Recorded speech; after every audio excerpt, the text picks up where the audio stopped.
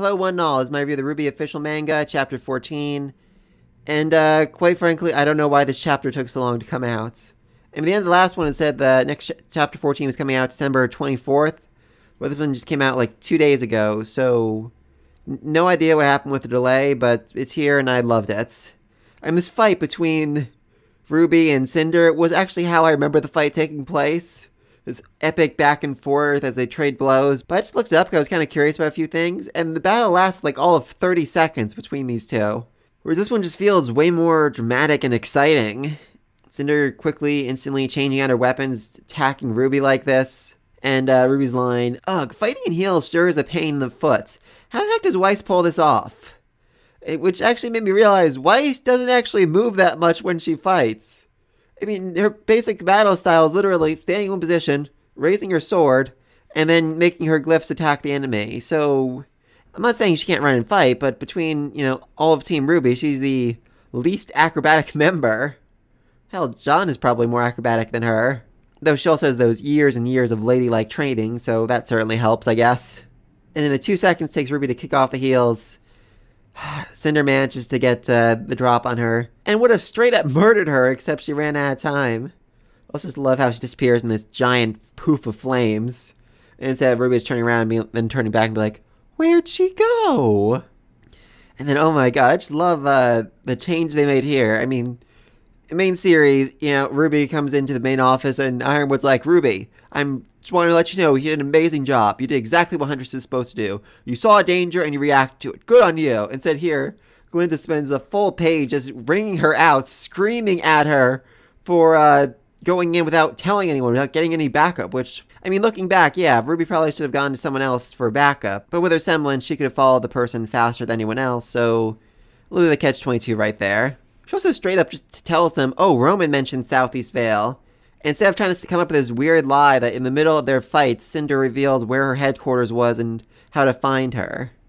Which, yeah, looking back makes a lot more sense. I mean, Osmond never believed her lie, and honestly no one else did either, but he just, let her get away with it anyway. And then when she gets back to her room, she gets another lecture, this time from Weiss, because, revealing the enemy's hideout is in Southeast Vale makes it much, much harder for them to actually get to Southeast Vale to investigate the cults. And Rwby's hoping now, oh, maybe they'll let us go, but Weiss is like, no, they won't. They'll send third years, or real huntsmen, not us. But thankfully it all works out, and Osmond still sends them Southeast Vale, knowing there's a crazy, dangerous cult of killers there. Good headmaster. Really responsible actions right there. And his reasoning for this is a little strange right here. I mean, he says, because the ones who obtained crucial intel we ourselves could not were those young women. That's not a real answer. I mean, why?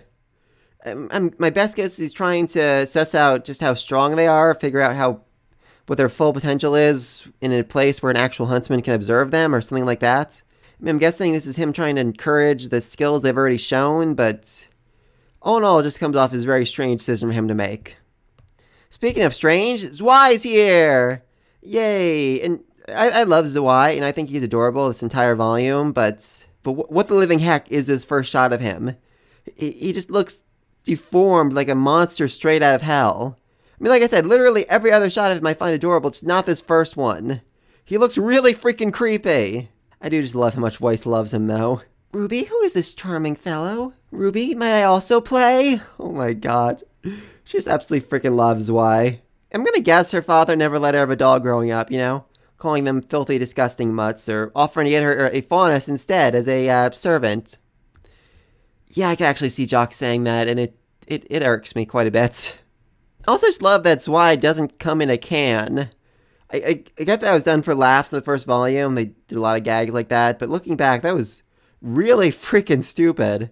And they left him with a can opener to feed himself for the several days they're gone. So weird. And, then the fact that they all agree to sneak him in Ruby's backpack as they're going on their mission was just so freaking adorable. It makes a lot more sense, Rwby isn't trying to do this by herself. And his line here is, I think, really important in the next chapter. "What is a huntsman? Verify what it is you wish to become and explore any uncertainties within you. Best of luck." I mean, that's literally what the next scene is going to be about, While they're there, while they're traveling the mountains in Southeast Vale, Oobleck questions them. He asks them to figure out exactly what it is they want. He tests them to figure out why you're here, what it is you want to do, what kind of huntress do you want to be.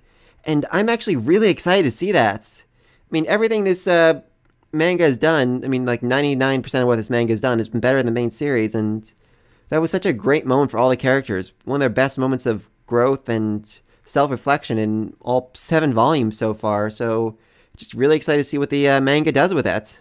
And Ruby's just so excited that she's, another step closer to her dream. And then that excitement is immediately destroyed when they realize that their advisor is Oobleck. Dr. Oobleck, sorry. I do love this line, though. I wonder what kind of weapon the pro is going to wield. A battle axe? Maybe a Zweiwander? Nope, a coffee thermos. Yep. Dr. Oobleck's weapon is a coffee thermos. Gotta love him. And you gotta love his rant. However, excess adrenaline can stimulate the nerves more than is necessary, leading to fatigue and loss of focus. As professionals, we hope to bring our mission to an assured and swift end. To that end, huntsmen must maintain presence of mind. You have already demonstrated yourselves lacking, and you ought to reflect on that. If this were one of my lectures, I would demand a 50-page report on the effects of breathing techniques on autonomic nerves. But alas, you are excused today. Why? Only because this mission is upon us. Now then, are you prepared? Anyway, then they're all very disappointed they have to team up with Oobleck, but Ruby, she's still excited for the mission, still excited to be treated as a real huntress for the first time in her life. And I'm excited for her too, so I'm really looking forward to the next chapter, like I said. The self-reflection they do in it was going to be absolutely amazing, and I'm really excited to see it. So those are my thoughts on Rwby chapter 14. So yeah, like I said, no idea why this delayed so much. It says the next chapter is coming out January 28th. Hopefully they stick to that schedule, and I get the next video out by the 29th or 30th. So let me think about all this down below. What do you think of this chapter? What do you think it changes? What do you think of Ozpin's reasoning here? Because I'm still very confused by it. I mean, it makes some sort of sense. Maybe we look back when Raven said way back when how Oz sent them out on more dangerous missions to test them, see if they were worthy of being his soldiers.